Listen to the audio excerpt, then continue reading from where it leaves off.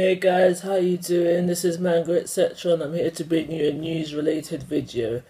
This video is based on an article I found in Anime News Network and I'm going to put it in the link below, but I don't think you'll need to go to it because basically all this article is showing you is the first screenshots from the Boruto Naruto the movie.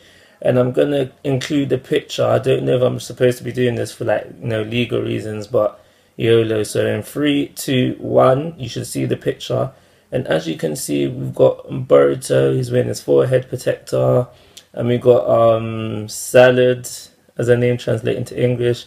She's also wearing a forehead protector. And in the background of the picture, it looks like the tuning exams, like the final bit where they had the main tournament side of things. And then we have in the bottom left we've got Naruto, and in the bottom right we've got Sasuke. Those two pictures look like from the final manga chapter. Pictures from there, they look like from the final manga.